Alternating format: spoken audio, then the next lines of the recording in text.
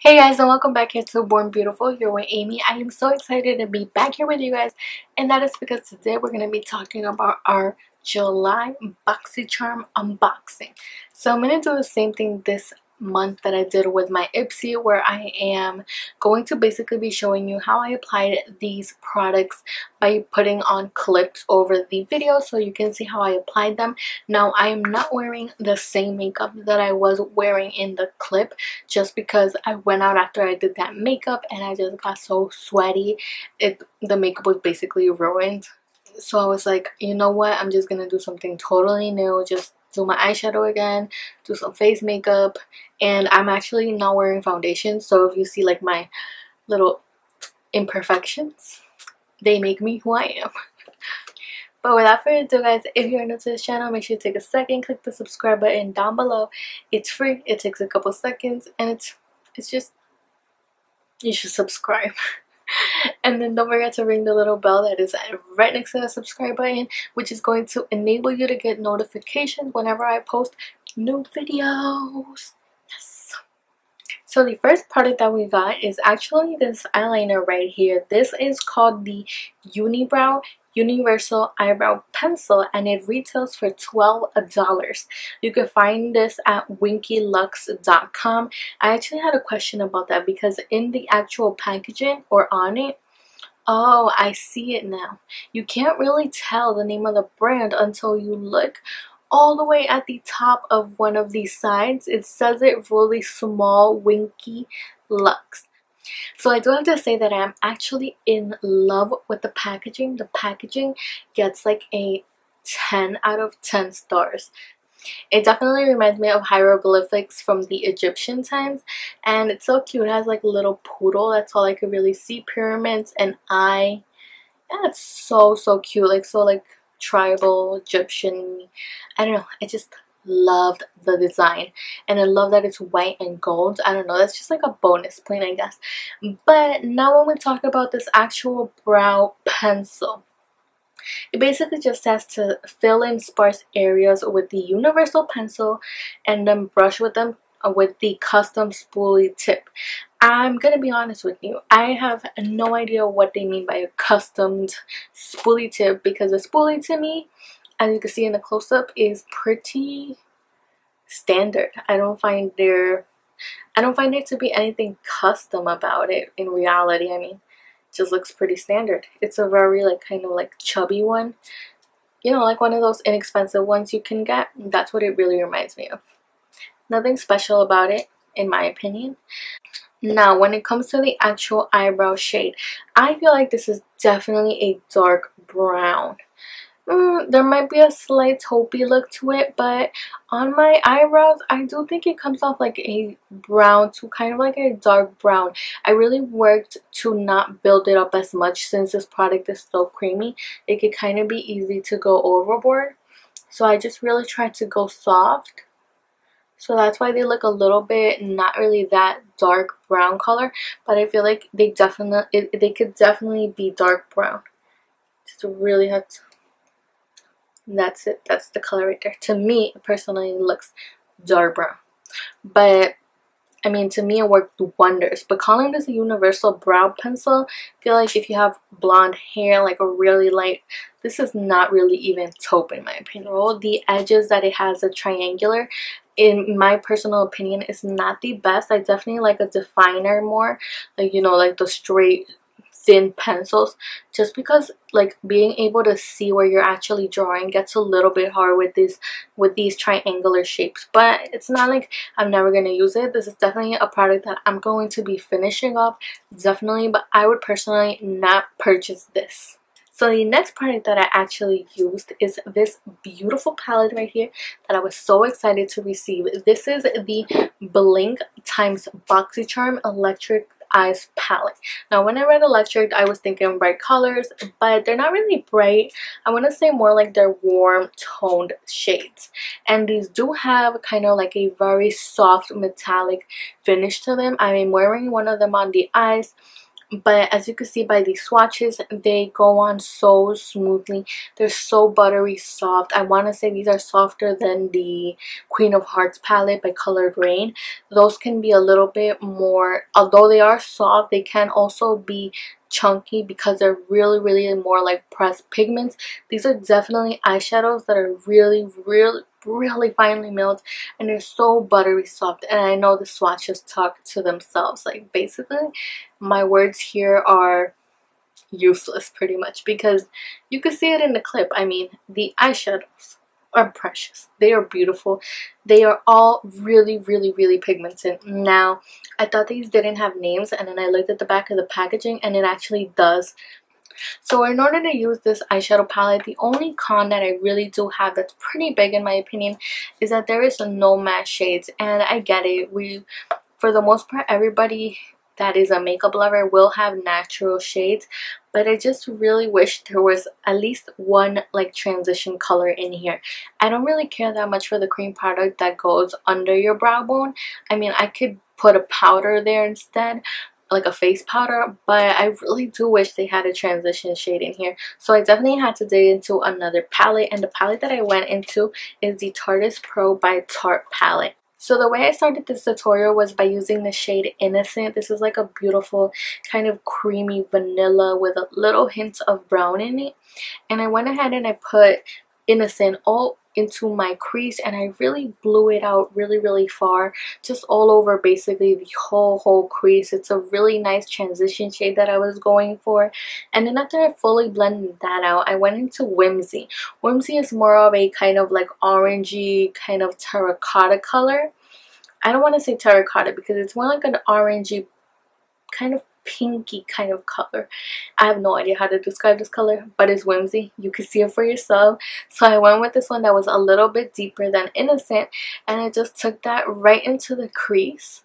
Really just blended that into the crease, worked itself in there, just gave a nice pop of warmth into the eyes. And then I actually went into the Blink palette that we just received. I went into the shade Radoni with a brush that was not wet, and I did not apply a glitter primer or anything. I just went in it to see how it looked dry, and to be honest, you can see it for yourself. It looks beautiful. It's so beautifully pigmented. It was no problem picking it up with a brush, so I really love that. And I just worked that into the actual eyelid and kind of focused it more in the inner part and the outer part, or the outer V of the eyelid, just because I kind of wanted to create a halo effect. So after that, I took like the bright gold in here, which is called Autoni, something like that. It's like the bright, real, true gold in here. And I went ahead and I put that in the center, and it really just created a nice pop. I really love the way that looked. This gold is truly one of my favorite like kind of eyeshadow colors to work with. The tone was just perfect.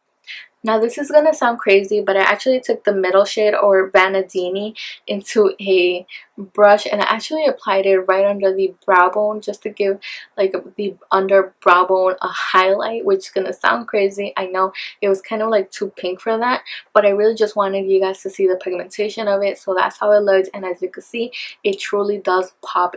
And then afterwards, after I was done with all my face makeup and everything, I went in with the darker brown, which is called Oprime. Took Orpime, and I took that into the bottom of the lower lash line, and I just kind of like really blended it onto the bottom of the lower lash line. So now lastly, of course, we also have to use Sphene. Sphene is like a beautiful champagne kind of color. It really is really beautiful. It kind of reminds me of Opal by Becca. I don't know, it's really fantastic, and it's so soft and pigmented and everything. And I just took that into the inner corners, and I know I went ham. I really killed that inner corner highlight. I should have gone lighter. I honestly thought it wouldn't be that pigmented, and then I put it on the eyes and I was like, oh, taken aback really. It's kind of crazy, but literally I was just taken aback by the glow that this Sphene shadow gave me. And again, really nice, and I didn't wet any of these brushes. So for this Blink palette, what I have to say is the packaging is pretty nice. It's very lightweight. So this retails for $45. That's pricey. It comes down, I want to say, to like $8.50 an eyeshadow, and with this quality and this formula, I am honestly gonna say I think it's worth it. I honestly do. I mean, I think I'd pay maybe $30 for this. I don't know about 45, but that's just me. But the next product that I got is this Invisible Light Translucent Powder Duo, which has a retail price of $32. You can get it at bareminerals.com. So basically that's telling you right there that this is a Bare Minerals product. It did come in a cardboard packaging. Now I am going to tell you, I did see this for $20 at Marshall's and TJ Maxx, and I've been seeing them floating around there. So if you're trying to get your hands on it, definitely do. I guess what that means is it might be discontinued soon. I have no idea, or maybe they have a big overstock and that's why it's at TJ Maxx and Marshalls for $20, but I've been seeing there for a couple weeks already. So definitely check it out if you're interested and you don't have Boxycharm. So it says it has two distinct powders, a matte and a glow. You're seeing the swatches right now.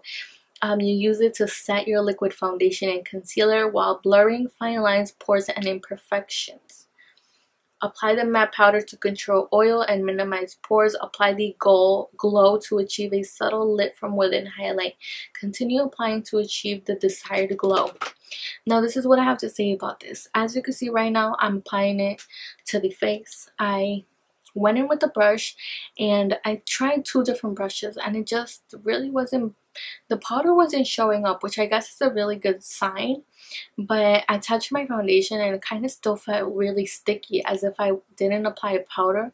So what I ended up doing was something a little bit risky. I took my beauty blender and I went into the powder, the white powder, the matte side, and I applied it all over my face, and that actually worked. It did kind of give me a white cast initially, but as I blended it out with the sponge, it just kind of went away, and then the stickiness went away with it as well. So here it is, look.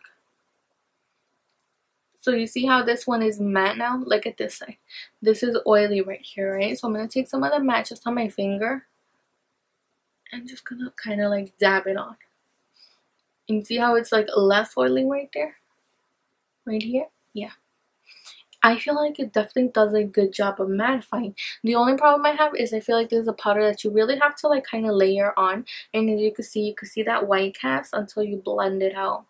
Once you blend it out though, you're good. So definitely have that in mind. I definitely would use this with a sponge instead of an actual brush. I actually did really enjoy it. Now the glow side, I don't know what to say about that one. I'm not crazy about it. I find like all over it does give you a nice glow. Like there's definitely shimmer in here. I can see it. Yeah, there's definitely shimmer, and I'm just not crazy about it. I tried to use it as a highlighter in the clip, and what happened is at first it was really subtle. So if you like that natural glow, maybe this is for you.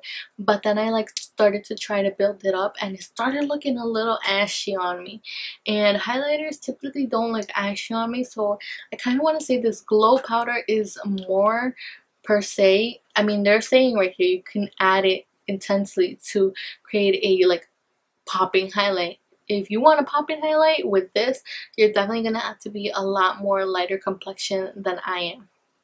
So just take that into consideration. But I actually do like it. I like it. I especially like the matte powder. The glow, I feel like I'm not going to be getting a lot of use out of it. But in my box, even if I just use the matte one, I feel like that's a win. The next product that I have, guys, is actually a ColourPop Ultra Matte Lip, and this is in the shade Beeper. So many YouTubers have raved about this. I think one that I've heard a lot is Kathleen Lights. Don't quote me on that. I'm pretty sure it is. Like 90% sure it's her, but I don't want to like say something and then be wrong about it. But I'm pretty sure she raves about this color as well as other YouTubers. But I can't really specifically remember. For some reason, just Kathleen comes into mind, but I know I heard a lot about this shade. Now, what I'm going to say, it's really beautiful. I love the packaging of ColourPop. ColourPop packaging is bomb. The letters, though, the ColourPop, like the logo and everything on the actual tube do like fade away pretty quickly, and I don't use my actual ColourPop lippies too often, yet they still really do fade quickly. Like even right now, it's like my second time touching it, and some of it's coming off of me. Like it comes off really quickly. It's crazy. So the retail price for these ultra matte lippies from ColourPop is actually $6, which is crazy cheap and inexpensive, guys. This is what I'm gonna say. I tried this on without exfoliating and with no chapstick, nothing under, and it kind of started feeling really dry, and it almost wanted to crack. That's what I'm gonna say about this.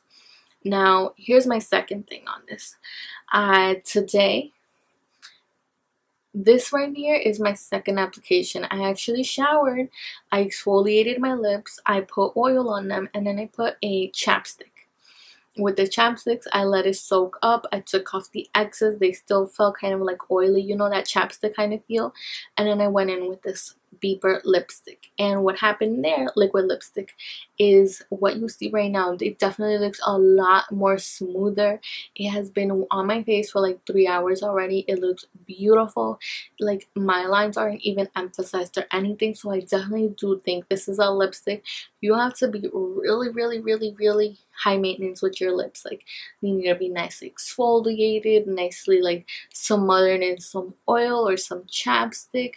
And maybe that's why they tell you to put a lip liner under, just so you have like a creamy base, and then you put this on top and it's like more of a smooth finish, instead of just putting it with no preparation and then like looking like your lips almost want to crack into like different pieces. So am I mad about this lipstick? At the moment, I am not, because it has been on my lips for like 3 hours and it is perfect. Doesn't even feel like I have matte liquid lipstick, to be honest. I am satisfied, and the color is beautiful. That too, it really oxidizes when you initially put it on. It looks like a very nudie color, and then like within seconds it becomes like a very deep mauvey kind of color. I just really love the color though. It's really pretty, but it can be a little bit misleading in the packaging. And lastly, the last product that I received this month in my Boxycharm is by Project Beauty, and this is the Spray Set Go makeup setting spray. It retails for $32. It says keep your makeup fresh all day long. Just spray, set, and go. You got this gorgeous.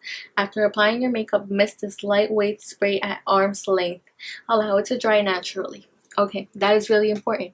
It says to spray it at arm's length. You need to take that very seriously. When I did apply this at the like initial kind of misting, first nothing came out, and then when something came out, it like wet my face. It was just like overpowering, like oh my god.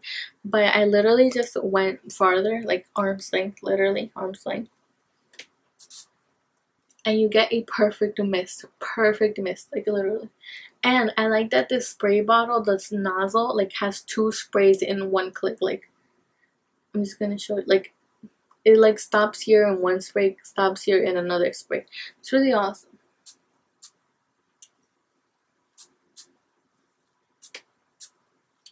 Really like it. So I feel like you need like basically like 3 full sprays or 6 with this nozzle. So I really actually like it. I enjoyed it.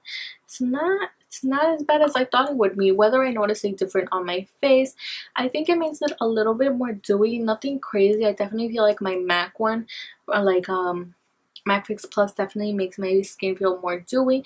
It's kind of like a nice refresher. I don't know about making my makeup lasting or anything, since I really haven't really tested it. But for $32, I honestly wouldn't pay that. This has 2 fluid ounces. I think the MAC one has like 4 or 5. I'm not sure. Like, this kind of reminds me of the Milani size, which is $10. I would pay $20 for this. That's about it. Wouldn't give more than $20 for this. But without further ado, guys, that's everything that's in my Boxycharm for the July 2017 box. Let me know what you thought of it. Let me know what did you get. If you have a video, link it down below so I could take a look at it. If you are new, don't forget to subscribe down below. If you are not new, thanks so much for all the support. I really appreciate every single one of you. So if you would like to see another video of mine, I will leave some in a couple of seconds. So without further ado, guys, remember you were born beautiful and makeup just enhances it. And I will see you in the next one. Bye!